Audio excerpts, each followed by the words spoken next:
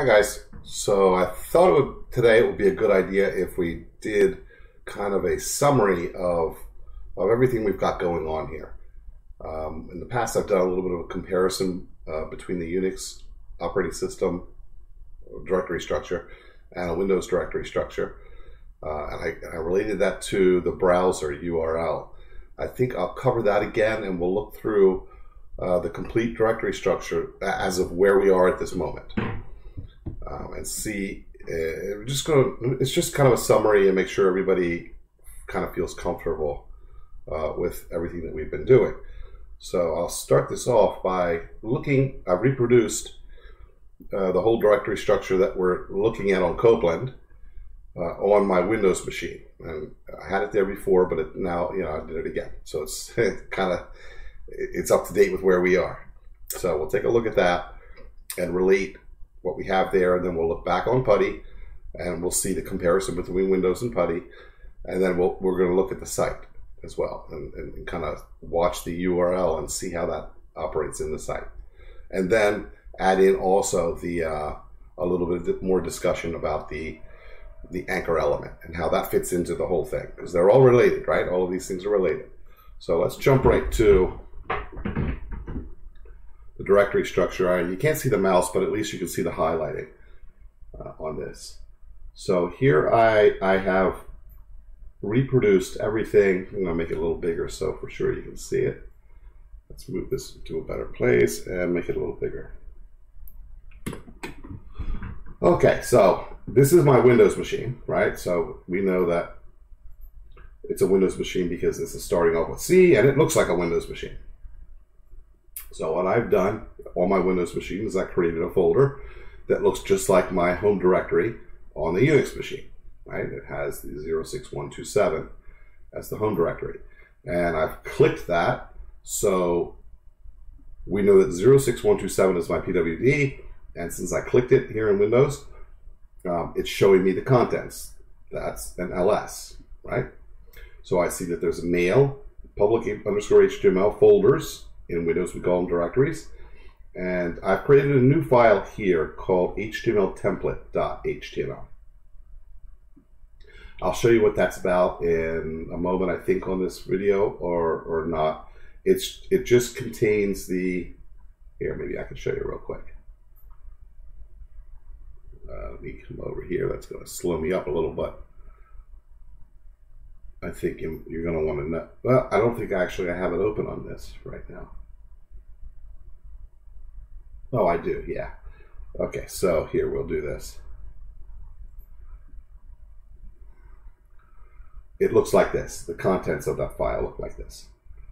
So it just contains those core HTML elements that I had mentioned that every page should have: the HTML head, body, and title. And I've already built the structure for them, right? By the way, if you want to put comments in your code, comments are things that are going to be read by humans only. So the browser won't render this, the browser won't show it on your web page, even though it's in the body here, right? There's my body element. And so it's contained in the body element, but it won't be visible to viewers of the web page. Only people who look at the code. So you can write notes to yourself or to someone else in here.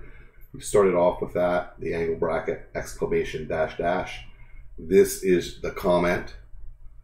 And then you close the comment with the dash, dash, greater than, angle bracket. Okay, so I'm going to use this page. Every time I want to make another page for my website, I'll just copy this page. So I don't have to type head, HTML head, title, body every single time, since I know every page needs this.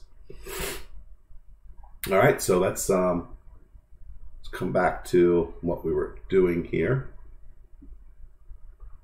which was my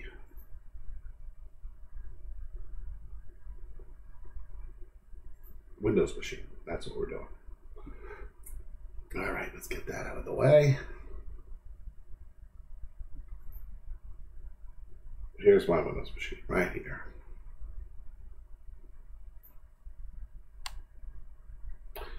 Okay, so mail, public HTML are in my home directory, right?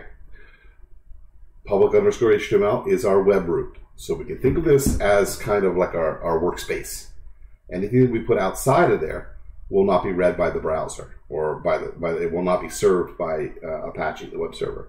So I did put the HTML template outside of the Apache's area where it will go. So now I need to know what's in that folder. So in Unix or on Copeland, I would cd into the folder, and then I would do an ls so I could see the contents. In Windows, I'll double click it. All right. So inside of here is my index.html. Now on a Windows machine, since we have icons, because of the extension .html, Windows knows that that file should be opened by a web browser. And I have Chrome set as my default web browser, so well, I see a Chrome icon there. I also have two folders inside of public underscore HTML. You'll likely have only one unless you've been in both classes. If you're in sys101, you should have a sys101 directory. If you're in sys103, you should have a sys103 directory. Right? So we have three things inside of public HTML here, right?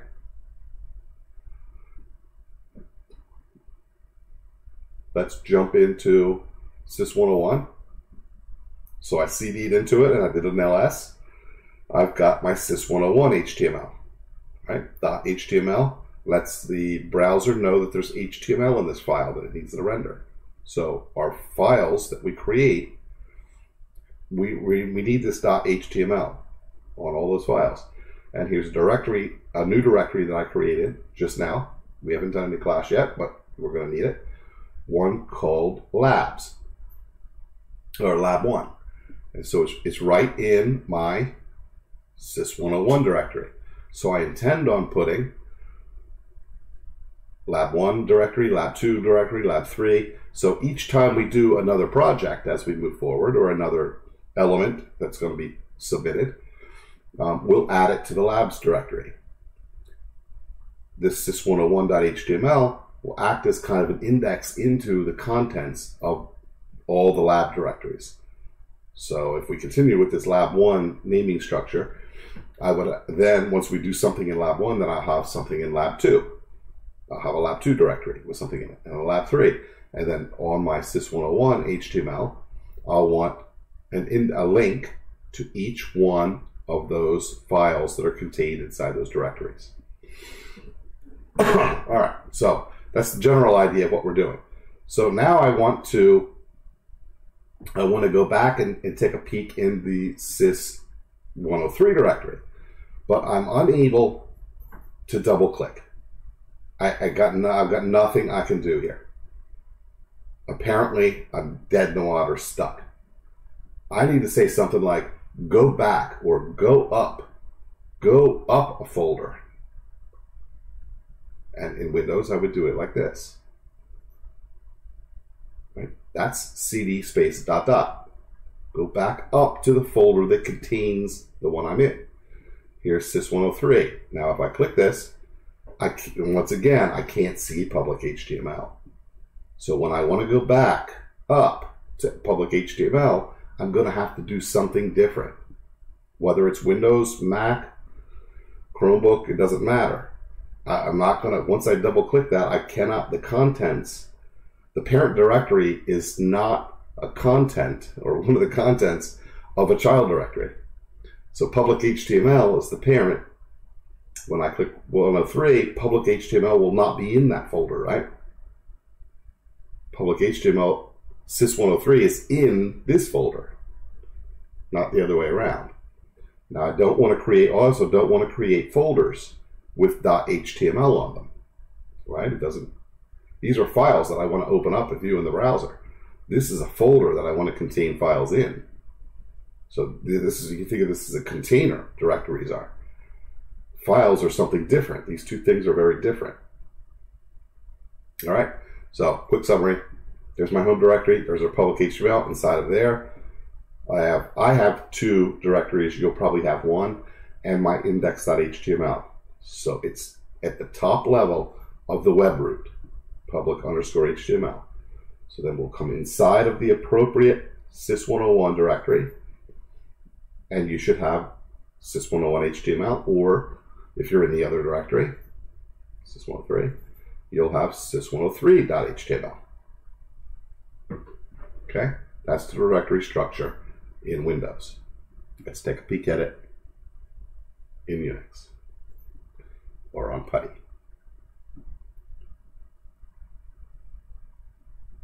There's my PuTTY. Oh, here it is. Okay, so there we are. PWD. Oh, click the thing. PWD. We're in my home directory. Same as. So it's not showing up for some reason. Hold on 1 second.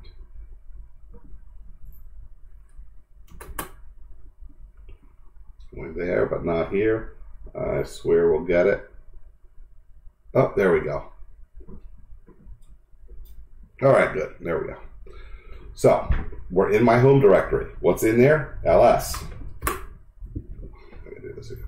LS. There's my sys101.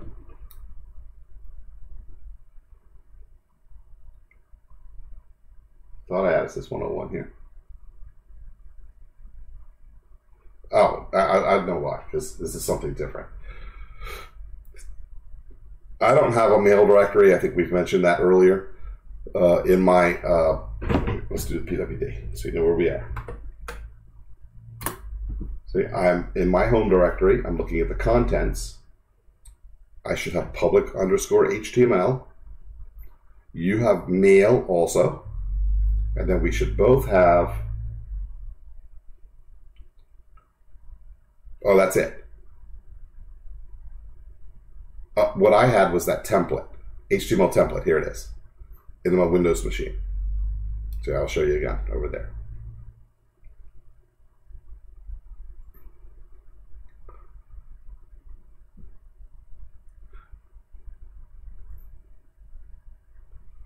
I've got too many windows open.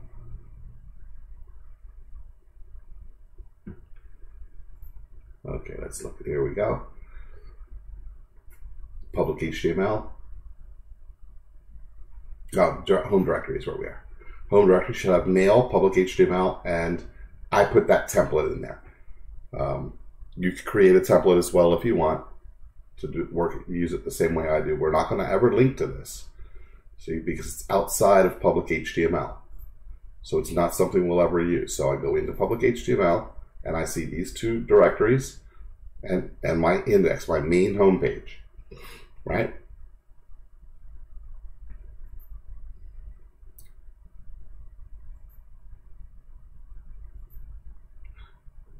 So I go into public underscore HTML, cd, public underscore HTML.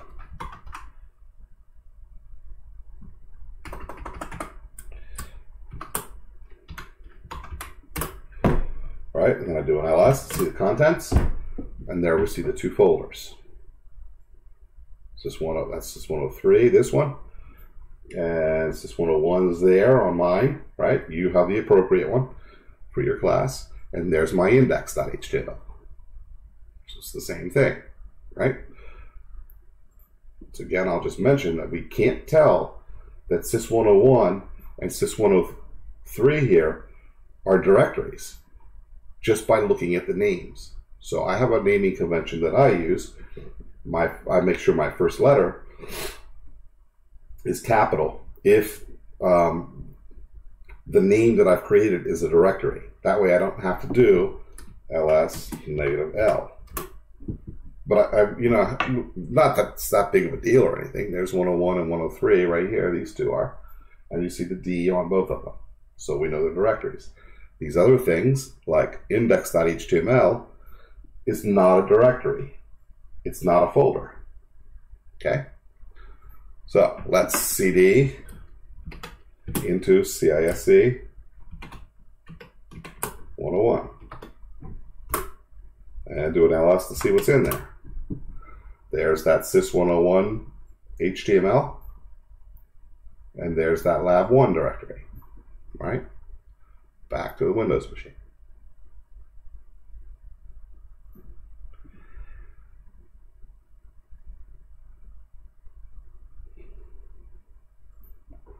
Okay, is it showing? Yeah, okay. So I entered the sys101, and we see lab1 and the sys101 HTML. All right, so hopefully that's all.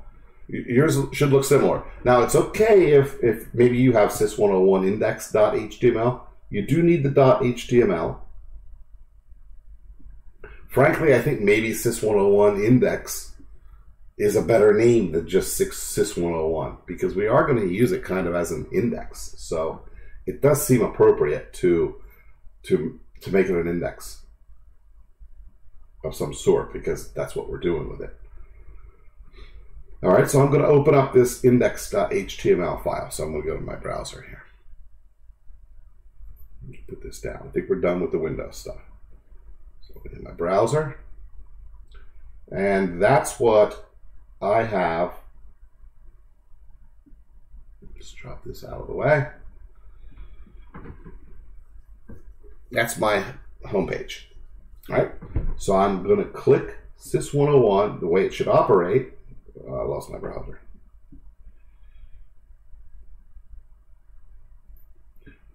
The way the thing should operate is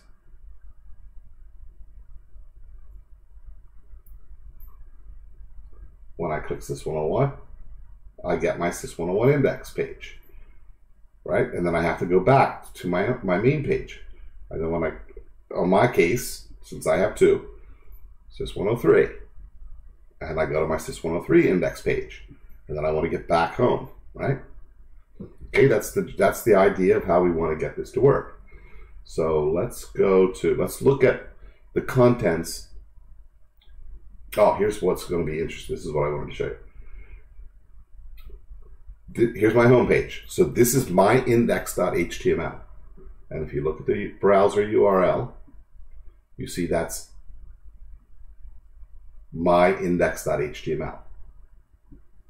If I click on the sys101 index, you'll see that that's my home web root right there, right? There's a folder called sys101, and in that folder is this file called sys101.html. Now, if I misspell anything along the way here, think of these as directions. Well, I'll talk about directions in a minute. So we'll go back to my home page, and you see my URL again. So I can tell if I'm going to the right places here. Well, what'll happen is if it's not going to the right place, is I'm going to get a page not found, right? And one thing that could cause me to get a page not found is if, for instance, if I had this written if my file name in the directory structure was capital CISC 103.html, and the link that I created was lowercase CISC 103.html, then it's not going to work, right? Because they're different. It's case sensitive.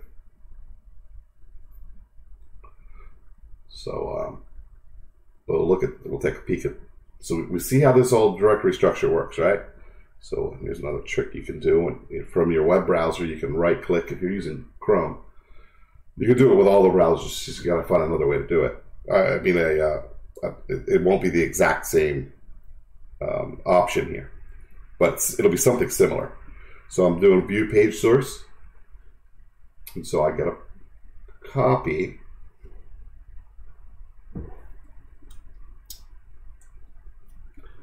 I don't know what all of that is. I don't know why that's in there. Oh, that JavaScript. I didn't put that in there. In fact, I can prove it by opening up the page. But in any case, I'll do that in a second. What I really wanted to show you here was my two links, right? So my anchors. For those two, let's make sure that's showing. Yeah. Disregard this stuff up here. So I have a link that goes to sys101 index. That's the text, right? I can put any text I want in there. That's for a human to read.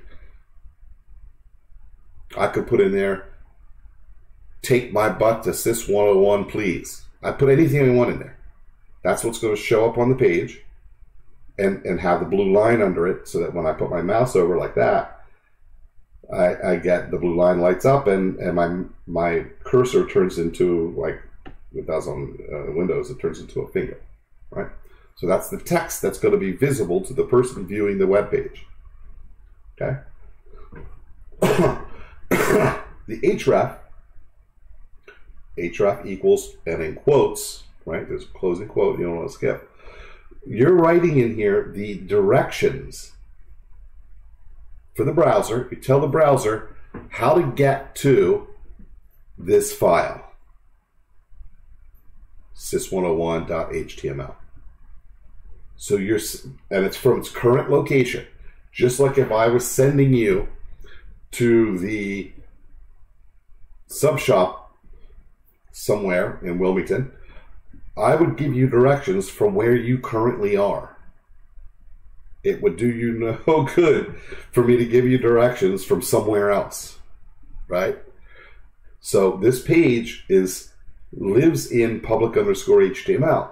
So the directions from public_HTML to the page I want to open, sys101 HTML, this reads, from where you are right now, there is a directory named CISC101. Go into that directory, and inside of that directory is a file called sys101.html. That's what we want, right? And so that's different. I put two links hoping that showing you two different addresses would help you kind of see. In this case, I want to go to the sys103.html. Well, that's in a different location, right? That sys103.html file that I created is in another directory that's in public HTML called sys103. So I could have, as many directories as I want in there and as many files as I want. I just have to be sure that when I give instructions to the file that they're accurate. And by accurate, I mean if I called the file that I created capital C, capital I, capital S, capital C, 101.html, and I wrote in here for my anchor, lowercase sys, it will not work. If I wrote in here CISC 1011 accidentally, but the file in the directory structure is called, that I created with Pico, is called CISC 101.html, it will not work.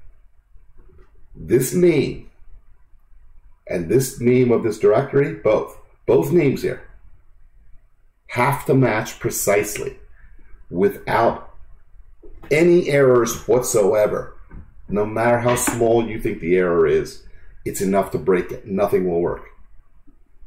If you miss one single character or change the case on any single character, it will not work.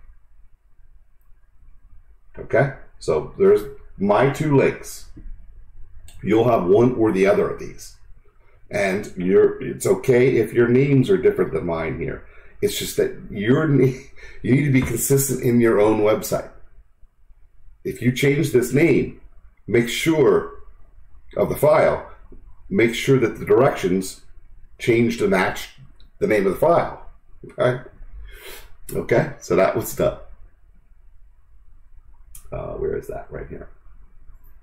I just closed that down. So back on my home page. So those are the two links. Now, they're right next to each other. We'll try to fix that in a little bit.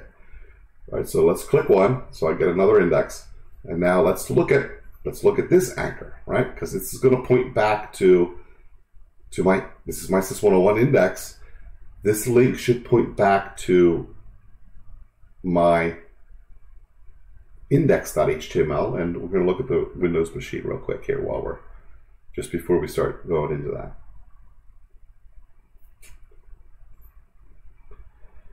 Okay, let me get it up. There we go. All right, so I'm inside of here, right? Now from this link, I'm going to put a link on this page. So in that anchor, that link, the href, needs to include the instructions for the browser to find the page from this page. In other words, how do I get to the other page, the one you want to open, from this location? That location is a folder called sys101. I need to say, you got to back up, come up out of this folder that you're in, sys101, and go to the parent. And there's index.html. So I need to say, go up one, and then open index.html. Okay? In my instructions, my directions, really it is. All right, we go back to the browser here.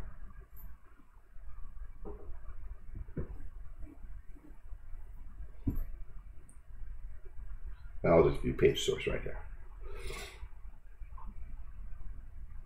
All right, I'm only looking at the body. We're ignoring this JavaScript. I don't know how it got there. I'm about to check it. I don't even know why it's there. It feels like it's something the browser threw in there or something. All right, there's my comment I happen to have inside the body. There's my header for the index. href, here come the instructions. Go up one, ... Just like in Unix, and when we're logged into Copeland, when we want to go to the parent directory, we want to go up one, we say cd space ... In this case, in the browser knows what ... means. That's how you tell it, go to the parent of the PWD, go up one. And there's a file called index.html. And it needs to be spelled precisely like that. Okay? So that is that. Oh, there's one thing I've never showed you guys. We're doing it. It's this this title element. Maybe you've noticed it already, what it does. So I have a title called sys101 index here, and it does something, and I never showed you what it does. That is something else. Where it reads sys101 index, that is this. It's not the title. So it just so happens that the title and the index, I wrote them the same. If I changed them, you'd see they're different. If I changed one of them to something else, you would see they're different. But you don't know where this one's being displayed yet. And I don't know that you'll be able to see it in my browser. Let's see if you would be able to.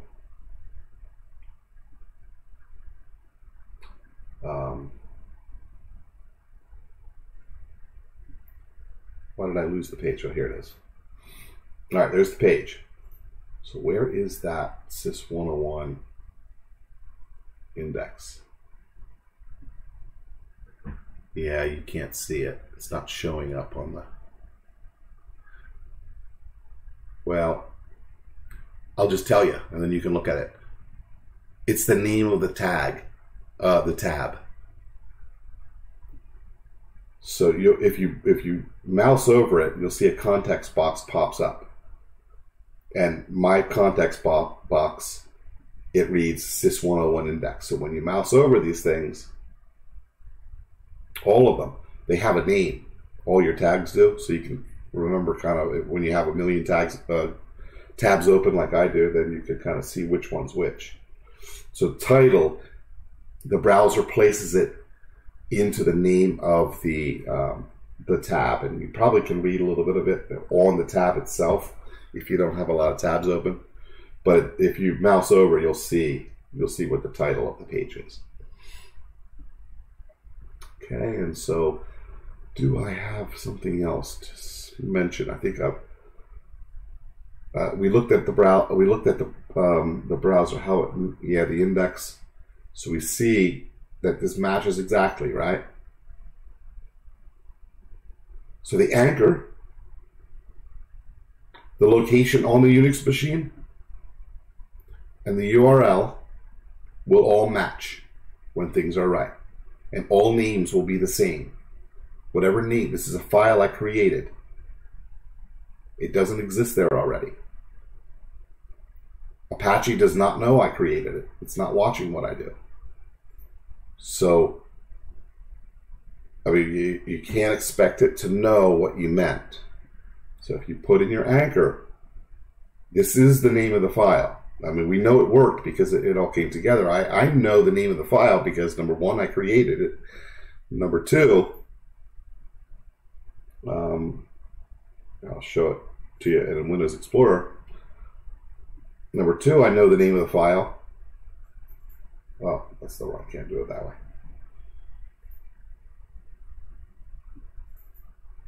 Because I'm looking right at it. That's the file I created. That's the name of the file. It's not some sort of name inside the file or some sort of text inside the file. This is the name of the file. And if I change this, watch.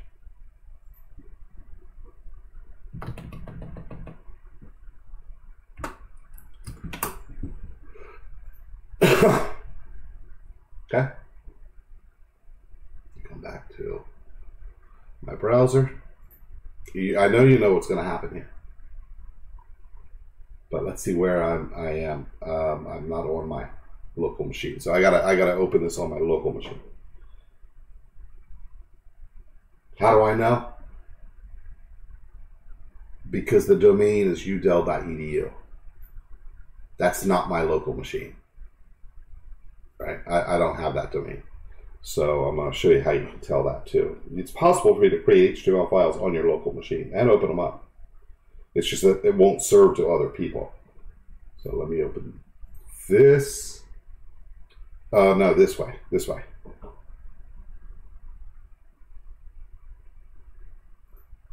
Right. Open this back up. I want to open up index.html. Chrome. Okay, so is that showing, I hope?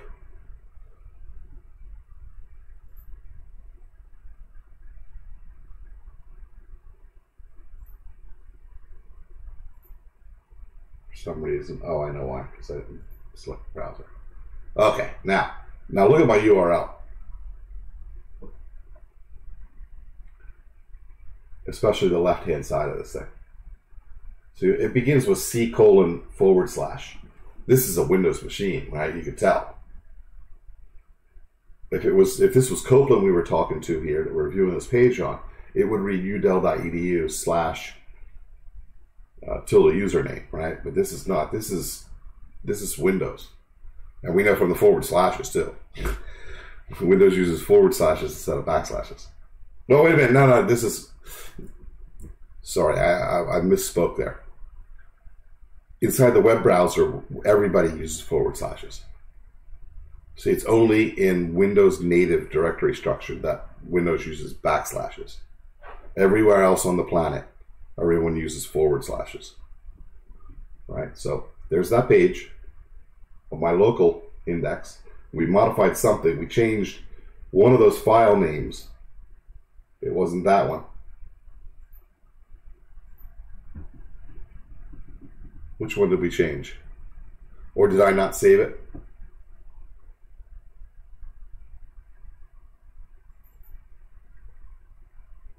Oh, you know what it is? Because Windows is allowing it, I think. So that may not have worked out well for us. See, it's a little funny like that because Windows natively is not case sensitive.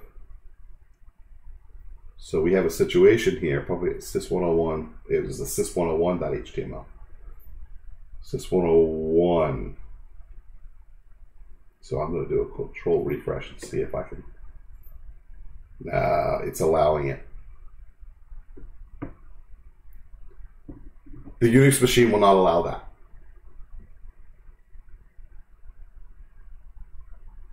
So we see that Windows allowed me. It's not, Windows is not case sensitive. I tell you how I can mess it up. I'm going to change the name to sys1011. So now it's not a case sensitivity problem, but it's the wrong characters are in it. And what do we get? File not found. All right. So I think that summary may help. If I'm lucky here, it may help tie everything together. So we've got Windows that we're familiar with, Unix that we're learning. We see those directory structures are the same. The browser displays those directory structures in the same way as we see with Windows. And then finally, that directory structure is displayed, well, as in the browser URL, and you use that same directory structure for the anchor directions in the href of the anchor tag. So these things are all tied together. They're all the same. So hopefully, maybe that will help. I hope. If not, you'll let me know, I'm sure. So let's call it quits on this video.